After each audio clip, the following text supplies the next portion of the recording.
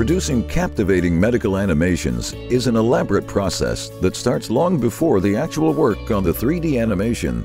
To begin, a storyboard illustrating each scene of the future film must be created. The storyboard drawings, along with descriptions of the animations and the speaker's text, are the foundation the animator needs to build a more complex model.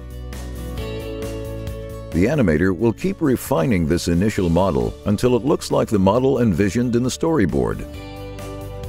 Depending on the film's complexity, this process can take several hours or even days.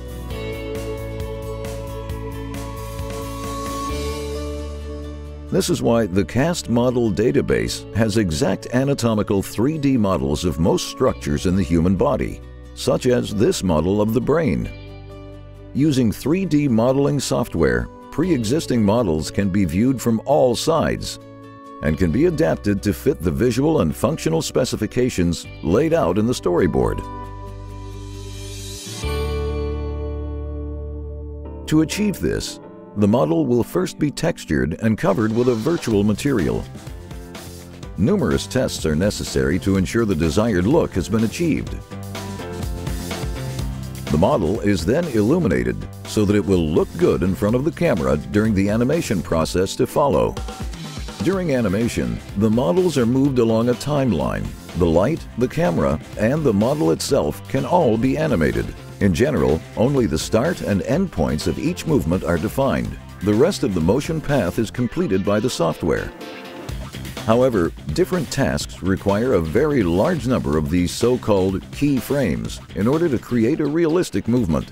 A thorough understanding of motion sequences is therefore indispensable for a 3D animator. Once all the movements are set, the 3D animation will be created by rendering.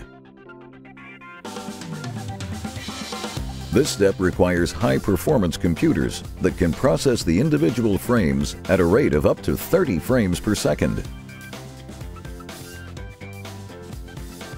The rendering, however, is an intermediate step, not the final result. This is because not all elements are rendered at the same time. For example, the foreground and the background are often created separately, so they can be adjusted independently.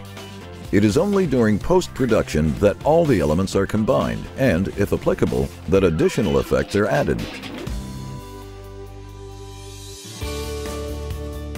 The animation now enters the stage in which the music and the speaker's text are added before the finished film is delivered to the client. The final result looks like this. According to scientific findings, these mood states are associated with an imbalance of neurotransmitters in the brain. As a result, bipolar I patients can find themselves in 3 broad mental states.